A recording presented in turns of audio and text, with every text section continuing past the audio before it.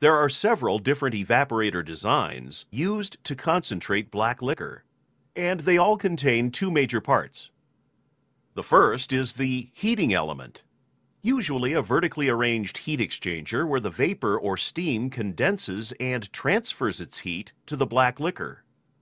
The second part is the vapor body, also referred to as the vapor head or dome, which provides space for the concentrated liquor and water vapor to separate.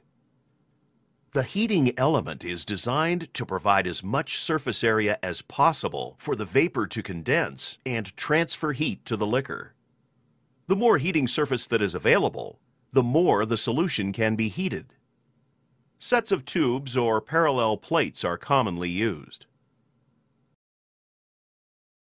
Black liquor and vapor or steam are both continuously fed into the evaporator. And concentrated liquor, water vapor, and condensate are all continuously discharged.